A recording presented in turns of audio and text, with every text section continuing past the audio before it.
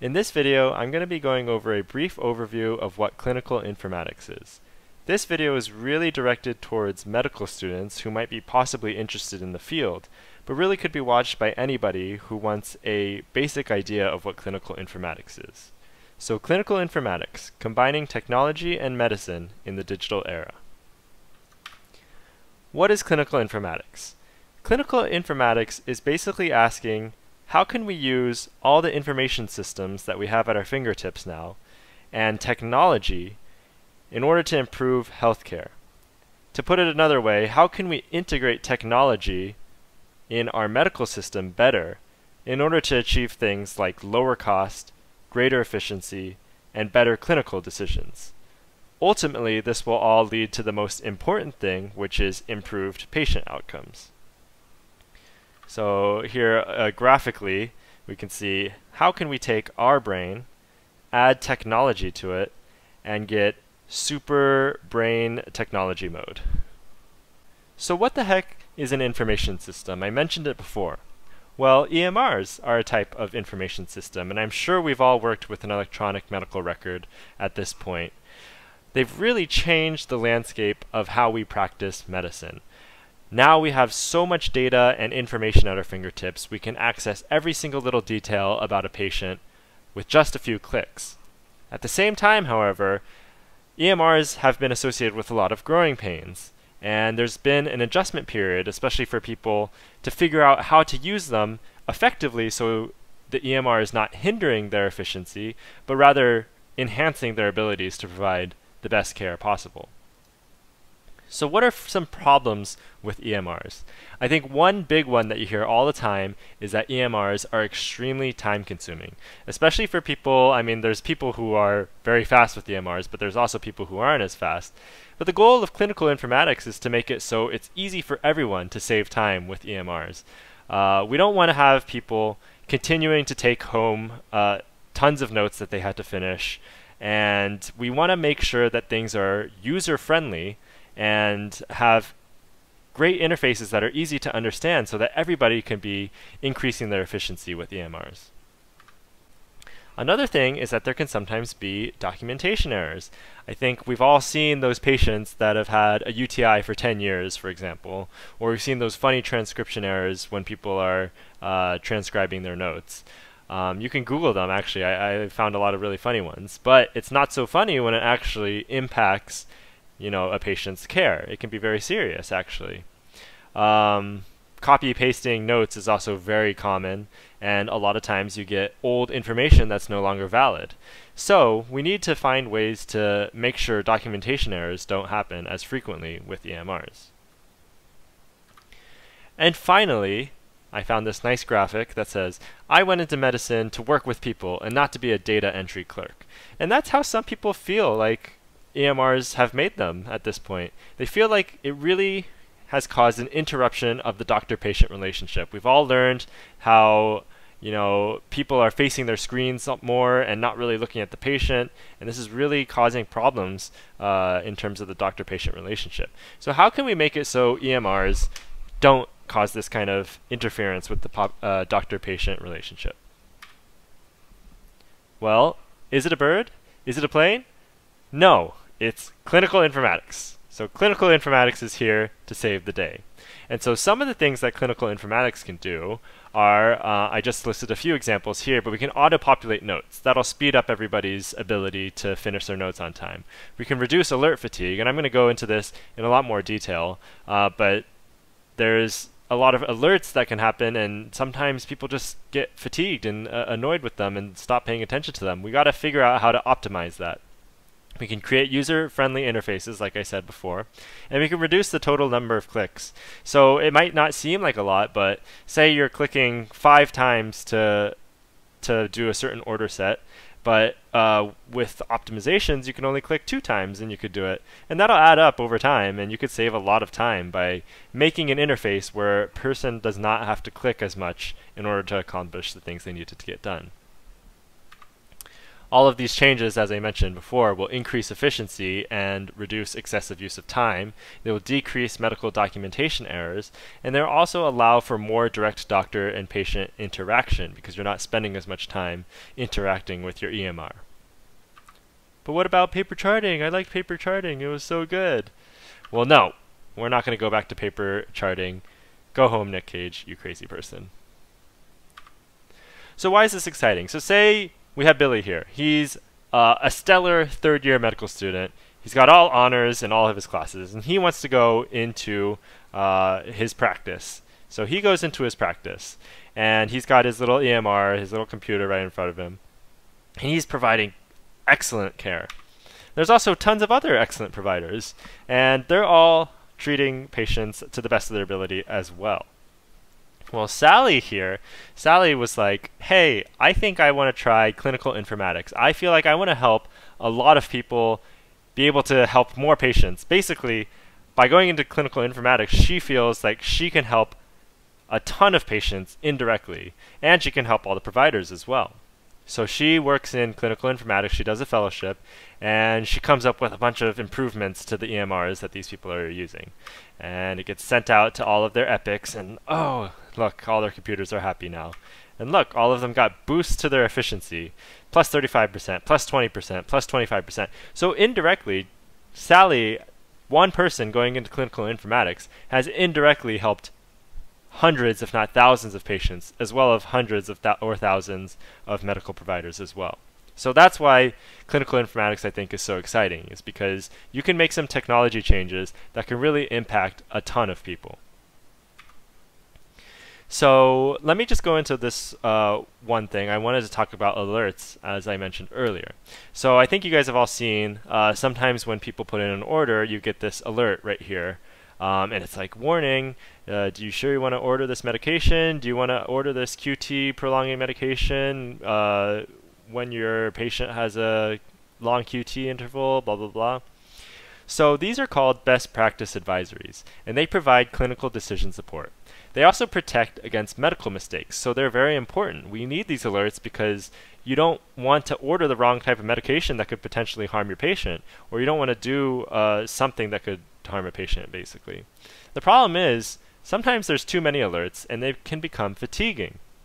A lot of times when I've seen people looking at the alerts, they kind of just ignore it. They're just like, oh, like warning, oh, override, or oh, warning, cancel. Like, they just basically ignore it because there's too many and they don't feel like they're useful. So the goal of clinical informatics here is to minimize the alerts and minimize the interference of people's workflow, but maximize the usability, because again, these are important alerts if you can design them to be important and useful to the clinician. So here was an example that I saw. There was an organization that tracked the alerts that they had. They had 76,000 BPAs in a single day. 73% of them were ignored, and only 27% of them caused the clinician to really do anything. So this is telling you, like, this is not an effective alert system. 73% being ignored means there's a ton of useless or not useful alerts, and maybe there's some important alerts actually being ignored because there's just so many alerts. So they made a lot of changes, and they tried to reduce the number of alerts in order to make it so only the really important alerts would get through. So you can see 80,000, 80,000, and they made some big changes in January in order to get it down to 20,000. And hopefully those are all the high yield alerts that are most important. And here's a lot of the things they did to change it. And this is all within the realm of clinical informatics. So before, if somebody had a contrast allergy, this is what the alert looked like. And this is how they redesigned it. So some of the things that they talked about this first alert not being good is that it's just a bunch of text. It's not very eye-catching. And it doesn't have anything for the provider to do. It's just a bunch of text, and then there's no actions that could be taken. In the after one, they've really added, some big graphics in order to kind of catch your eye, and they've added different colors of the text to make it more, to make it stand out more to the provider. And also, they've given you actionable things that you can do in order to address this alert. And this is a way that it becomes more useful to the clinician and not more of a burdensome pop-up where they just exit out of it right away because they don't want to deal with it. So another thing they did is they added a feedback section, and this was huge because now if they get feedback from all these people, they can figure out the best ways to make the alerts work for the providers rather than work against them. One of my favorite ones that I read here is, you cannot have this pop up in the middle of appointments with patients. It's paperwork BS and does not help me with my job and stops clinical flow in its tracks. Stop doing this! So this is a great way that they can figure out how they can improve their alerts. So again, here's some statistics. Total BPA firings per month, there was like millions of alerts, and over time clinical informatics was able to reduce the number of alerts to 64% decrease since September 2016. And what they noticed was the efficiency and effectiveness of these alerts, which was in the single digits before, was now like 5 or 6 times higher, or even more. So it's like 22% efficient and 43% effective, and it got even higher through March. So clinical informatics was really a stepwise optimization of these alerts to make it useful for these providers and not a burden. So there's also a lot of other kinds of health informatics out there as well. There's bioinformatics, so we have all these people's genetic data now.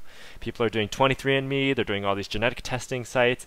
How can we look at their genes and find optimal therapies for these people based on informatics, being able to look at all this data? So one idea that I had was with SSRIs, it takes like 6 weeks to know if this SSRI is really going to be useful for someone's depression. But what if you could look at everybody's genes and kind of find genes that make certain SSRIs more effective in some people versus in other people? And then you could really have targeted therapy for these people. And that's just my thing that I thought of, but obviously the big thing here with everyone is cancer. They're looking into how they can find targeted cancer therapies based on people's genetics. You have imaging informatics, so the goal is not to take over the radiologist's job, but to augment their ability to really identify certain things, to make things easier for the radiologist. Public health informatics. So we have so much data from all these patients. Now we can stratify certain populations that might be at higher risk for certain things. Like here we have lead poisoning risk analysis. So maybe we could target a specific screening test for patients that are coming from a certain zip code or something like that with public health informatics. And for me, what I think is most exciting is research informatics. So you could basically do a full chart review by doing some queries in your information system, the electronic medical record, and find tons of things. So you could search all patients who were treated with X drug in the past year and had Y result, and you could study which ones of them had a good result or a bad result or whatever. So you could do a ton of research with clinical informatics. And the key to all of these is big data. There is now an abundance of information at our disposal. It's just waiting for us to use clinical informatics to unlock that data for us to be able to interpret. So clinical informatics recently became a medical subspecialty. In October of 2011, the American Board of Medical Specialties announced it as a new specialty. It's a 2-year fellowship program, and in October 2013, the first board exam was held. And I think it's very interesting. It's still a very flexible field. If you go into this, you can really use clinical informatics as however you choose to. So for example, my mentor who I was talking with in preparation for this talk does 4 days of clinical informatics and 1 day of seeing patients. But you could do the exact opposite if you wanted. You could do 4 days of seeing patients and just 1 day of clinical informatics. You could tailor it however you would like to, because it's still such a new and growing field. It's very exciting. And also, physicians are very valued on these teams. There's tons of different specialties and different professions that go into clinical informatics. Pharmacists, nurse, engineers, everything. And you don't have to be someone who knows how to code or whatever in order to go into clinical informatics. really just having the perspective of a physician is huge. So the conclusion, medicine is becoming increasingly digital. There are still many growing pains, but clinical informatics is here. Its role is to optimize our ability to use this technology in order to decrease costs, increase efficiency, improve decisions, and ultimately patient outcomes. There's a new medical subspecialty for clinical informatics, and there are other branches to pursue as well: bioinformatics, the research informatics, the public health informatics, etc. And clinical informatics is truly exciting because it's a way that you can help thousands of patients and providers at once. Hope you guys learned something, so thanks again for listening, and see you guys next time.